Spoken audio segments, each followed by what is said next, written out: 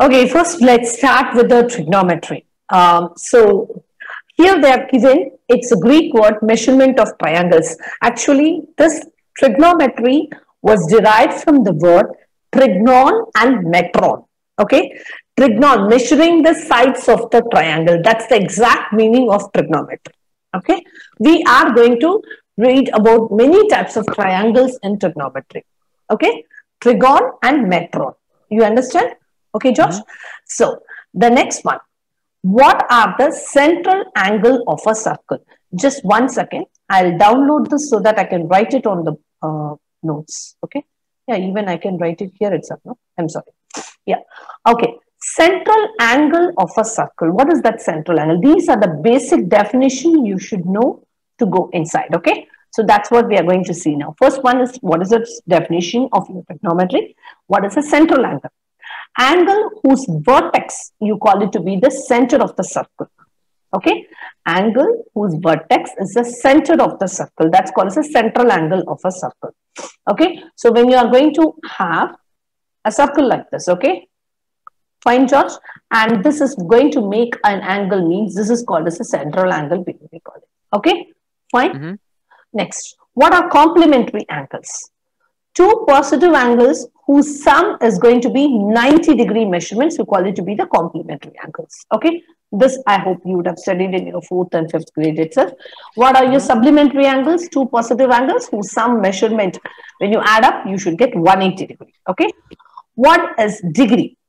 The most common unit of angle measure, denoted by the symbol. This one you call it to be the degree. Okay, fine. So if I'm going to say, a measure of 1 degree is equivalent to a rotation of 1 over 360. That means a 1 complete revolution has happened. Okay, because in a circle we start from 0 and we end up with 360 degree. That's why it's 1 upon 360. Okay, yes, George, got it?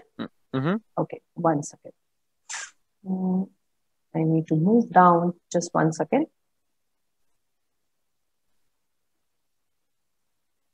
Okay, now I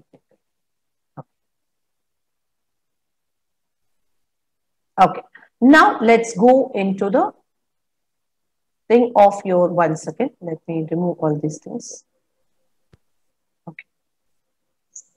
Is it okay? I will open the file here, George, because it's confusing for me. 1 second. Sure. Just 1 second. Let me open it here.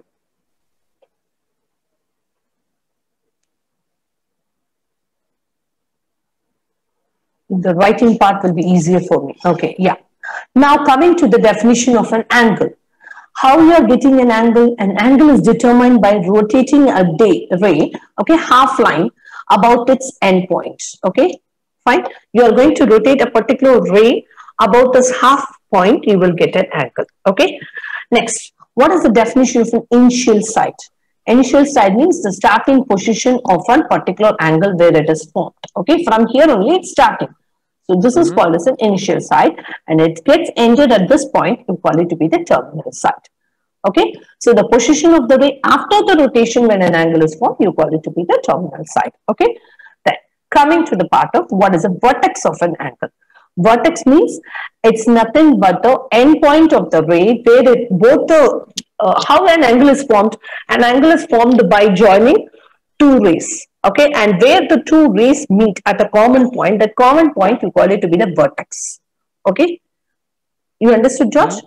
Okay. Yep. Now, an angle is a standard position when the angle's vertex is the origin. Okay, of a coordinate system and its initial side coincide with the positive x-axis. Standard position means when your angle's vertex will be at the origin, okay, of a coordinate system and its initial side coincides with the positive x-axis. Okay, that means like this it should be. You understand? This is the origin. This is called as a standard position. Okay, that means this initial side, okay, and this one gets coinciding with the positive x-axis. Okay, next, what is your positive angle? It's generated by a counterclockwise rotation, whereas a negative angle is generated by a clockwise rotation. Got it? Yes. Mm-hmm. Now, if two angles are coterminal, then they have the same initial side and same terminal side. Okay? Yes. Mm-hmm. Now, see this. Can you just scroll up again? Sorry. Sorry, I just want to get the last word done. Yeah. So when you say the two angles are coterminal, then they have the same initial side and same terminal side. Okay? You are having two angles here. You understand? See. Like this somewhat. You understand? Okay. Same initial side and same terminal side. Okay. For example, I've shown there. Okay. Yeah. Next, coming to your radian measure. This is very important when you go to your unit circle. Okay. So why we are introducing all these things here? If you're thorough with this, the unit circle will be easier for you. Okay. Now, the measure of an angle is determined by the amount of rotation from the initial side to the terminal side. Obviously, how you measure your angle from your terminal side, how much it has turned tilt to your initial side to terminal side, that will measure your angle. Okay, fine. Now, what is 1 radian?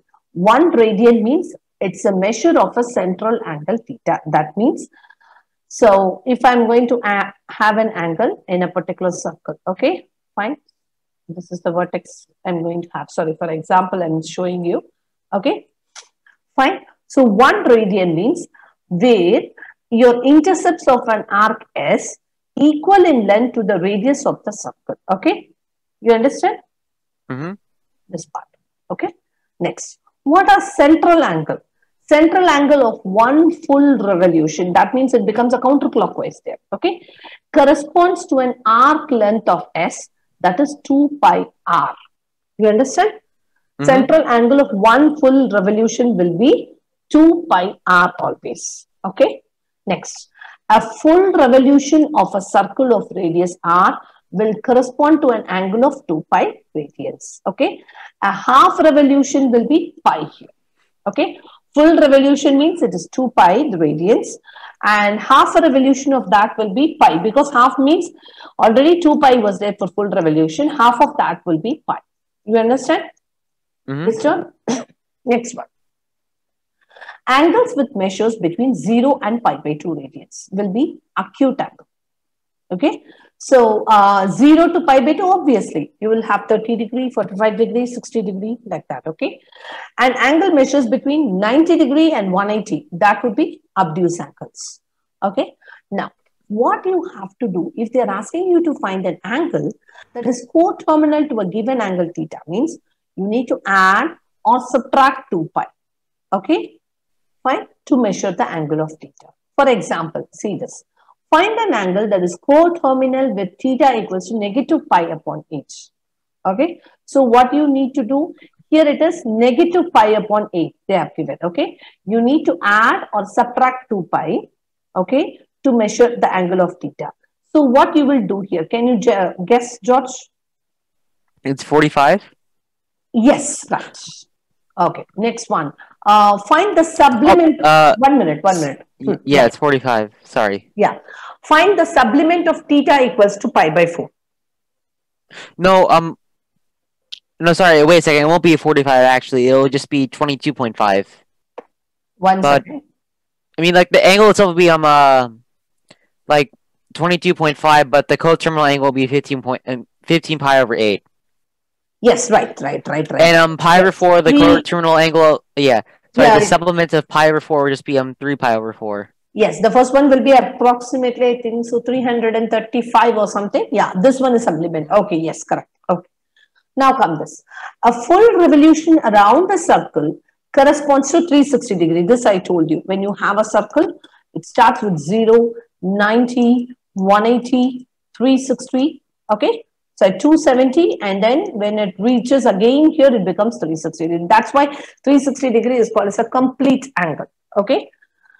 Next, half revolution will be 180 degree. Okay. This one. Got it? Yes, George? Mm-hmm. Now, next one. To convert degree to radians. This is very important. You will get many problems based on that. When they are giving a degree and they're asking you to convert it into radian, okay, you multiply that degree by 180 degree. Okay, fine. Mm-hmm. So pi radians, you are going to multiply it by 180 degree. Okay. To convert your radians to degree, you need to multiply your radians by 180 degree. That's the thing.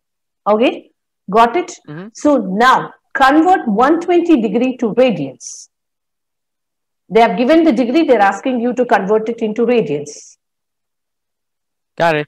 So converting 120 degrees to radians, that'll just be 2 pi over 3. And converting 9 pi over 8 from radians to degrees would just basically be will be 405. Yes. Now. Oh wait, sorry, no, that's 9 pi. 9. Sorry, that's 9 pi over 8. Sorry. Yes, Then it'll be 202.5. Sorry, I thought it said I thought that was reading something else. Sorry. Okay, no problem.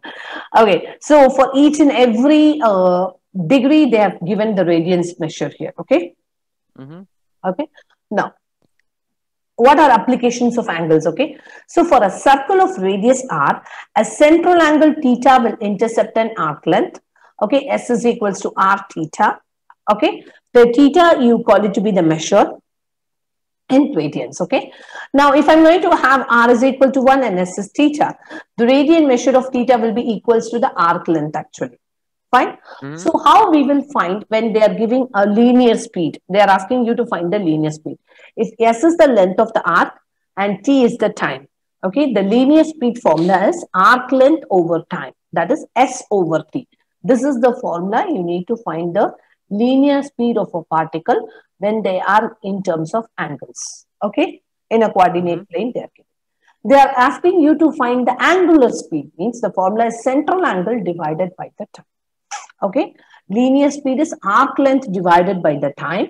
Angular speed is central angle divided by the time. Okay. Yes, Josh? Yeah. Just make a note of these formulas. So when the problem comes, it will be. Yes, sure. Okay, yeah. Okay. Now let's go to the next one. So you can just try this one and see. A 6-inch diameter gear makes 2.5 revolutions per second. Find the angular speed of the gear in radians per second. Just try this and check whether you are getting this answer. Okay, now, so it's 6-inch so it's 6-inch diameter, which means that it's gonna have a radius of 3. Yes, right. And it makes 2.5 revolutions per second. So that basically means it's doing that around 5 radians per second. Yeah, because 5 pi radians per second. Yeah. Yes, right. Okay, next. Now, coming to a sector. All these definitions in circles itself you have written, just a review. What is a sector of a circle? Region bounded by 2 radii of the circle. So, and the intercepted arc. So, if I'm going to have a circle, and this is nothing but a radii, right? From the center to this. And this is also becomes a radii. So, this one becomes the sector of a circle. The region bounded by 2 radii of the circle and the intercepted arc. Okay. So, for any circle of radius r, area formula for this area of a sector of a circle is nothing but A equals to 1 over 2 times r square times theta. This formula is very important because when you go to integral calculus or something, it is very useful for you. Okay. This formula we will be using for integrating the given, they will give a curve or any function they will give you and they will ask you to integrate or differentiate, even for differentiation. Okay. So this formula is very important, area of a sector of a circle. That is 1 over 2 times r square theta. Okay. Yes. Let me take the next one. So I'll give the introduction for 4.2 also. Then we will move on to the book exercises. Okay. So it will be. Okay. Yeah. So now the first, coming to the definition of an unit circle. Okay. So what is a unit circle? Just 1 second. I'll download this so that.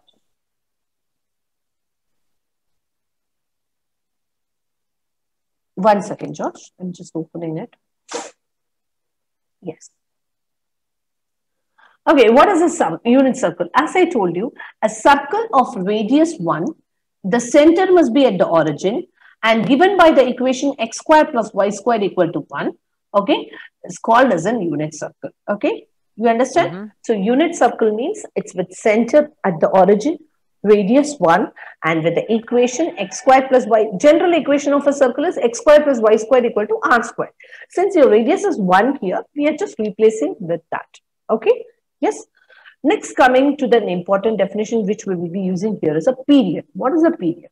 A function f is periodic if there is going to exist a positive real number c, okay, in between whatever period, the interval they have given, okay, such that f of t plus c, that means you are going to, a function is there, you are going to give a small change to that function, f of t plus c will be equal to t for all t in that particular domain, okay.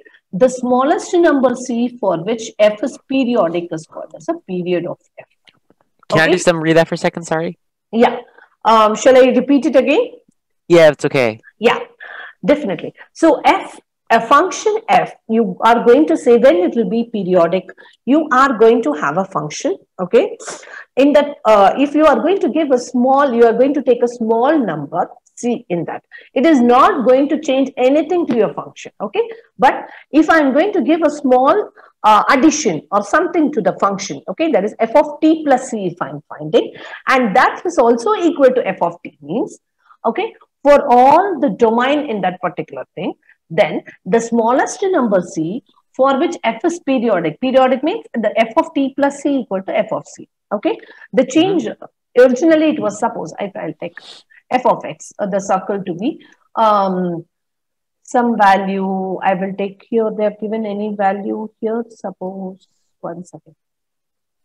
Okay, I will take my own. Suppose if I'm saying f of x equal to x. For example, I'm saying, okay, x or x squared, I will take. Okay. Now, if I'm going to say x plus 2. So what will happen? It's nothing but it will be x squared, x plus 2 the whole square, right? But it will, the value after substituting or something, f of x and f of x plus 2 will be the same. It is equal. Yeah. That's called as a periodic.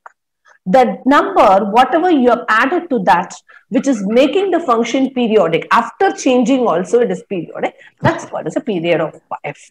Okay, that is, Okay. here the period will be 2 for us.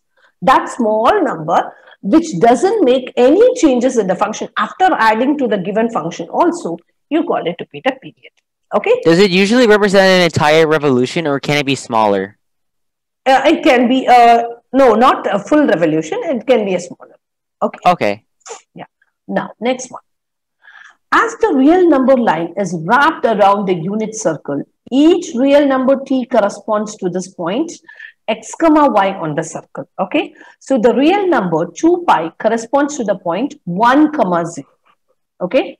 You understand? Now, each number, real number t also corresponds to a central angle theta. This we have seen already, whose radian measure will be t. Okay. Now, with this interruption, the arc length formula, this is the formula for calculating the arc length. Okay. S is equals to r times theta with radius always equals to 1. Okay. Indicate what is that meaning? The real number t is the length of the arc intercepted by the angle theta given in the radius. Okay. Yes, Josh, you understood? Yes. Next, coming to your trigonometric functions. Okay. Obviously, when we are dealing with a unit circle, we are in a need of using the trigonometric functions. Okay. So the coordinate of x and y are two functions of the real variable t. Okay. It will have a 6 trigonometric functions of t. Okay. Sine, we will have it as sine, cosine, you know all these things, tangent, cosecant, secant, and cotangent. Okay. These are the 6 trigonometric functions we are need in or for defining a unit circle. Okay. So now, I'm going to take, let t be a real number, x comma y be the point on a unit circle corresponding to t. Okay. Now, we are going to complete the following definitions of the trigonometric functions here. Sin t equals to y. This, I hope you have studied in your lower grades when they are describing the trigonometric function. You remember? 1 second. If not, I'll tell you.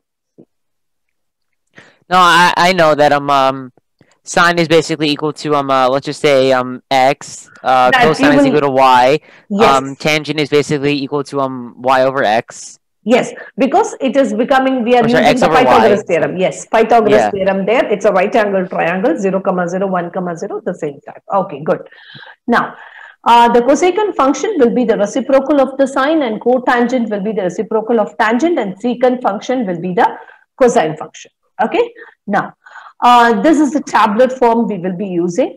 When t is 0, your x will be 1 and y will be 0. Okay. Fine, that x comma y coordinates they are talking about. Okay.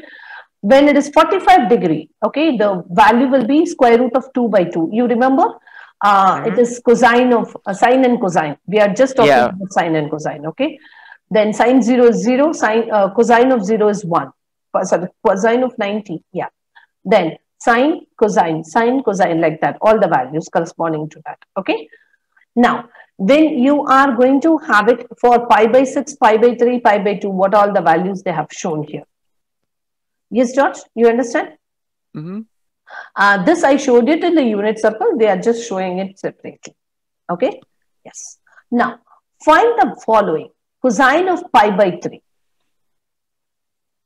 Can you So find it? cosine of pi by 3 could just basically be cosine of 60, and cosine of 60 is also just 1/2. Yes, right. Tangent of 3 pi over 4, that's basically also the same thing as minus tangent of, sorry, would it also be the same thing as minus tangent of pi over 4, so 135? Okay, so So then will that just be minus 1? Yes, right. Okay. And then cosecant of 7 pi over 6, that's basically equivalent to 210, and cosecant of 210, I don't exactly know that one. Would it be just Actually, initially, when you are going to have the unit circle, we know only the values of sine and cosine. Okay. Yeah. So, oh wait, quick question then. So cosecant, right? Basically, so it's 7 pi over 2, and that's also going to be 7 pi over 2, and that's also the same thing as negative pi over 6, and that also is negative 30. So then that would also be sine of 30, and that would just be 1/2. And since it's cosecant, you reverse them, so that'll be 2 over 1. And since the negative would be negative 2, right? Yes, obviously. Good. Okay. Okay. Next, coming to your domain and period of sine and cosine. Okay. So the sine function domain will be the set of all real numbers, and the range will be from -1 to 1. As we have seen the unit circle, it starts with the 0 and ends with this side, 180 degrees. So -1 to 1. Okay. This is for the sine function. You can make the domain and range. Okay. And for the cosine function, again, the domain and range will be set of all real numbers, and the range will be -1, 1. Okay. Period of the sine function will be 2 pi, and cosine function is also 2 pi. Okay. And which trigonometric functions are even function? Cosine and secant will be even functions. Okay. That means you will have your f of x will be equal to negative x. F of x will be equal to negative f of x will become odd functions. Okay. Got it, George? Yes. So then what are the odd functions? Sine, cosecant, tangent, and cotangent will be odd functions. Okay. Now, evaluate sine 31 pi upon 6. So here you will be evaluating. That's basically the same. Oh, sorry. That's basically the same thing as 5. You said sorry. Yeah. Okay. So that basically reduces to pi. Sorry, that basically is the same thing as 7 pi over 6, and 7 pi over 6 will be 210 in this case, and like I said, it'll just be -1/2. Yes, right. Okay, and using the calculator, this is part is easy. Tangent of 4 pi by 3 and cosine of 3. Okay. Yeah, so tangent of 4 pi by 3 would just basically be 240 in this case. Yes, right. And yeah, 240 in this case, and cosine of 3. So okay, got it. Yes. Okay. Next one. Okay. Yeah. Okay. Now so I will do some problems now. It's okay. Yes. Obviously. 1 second.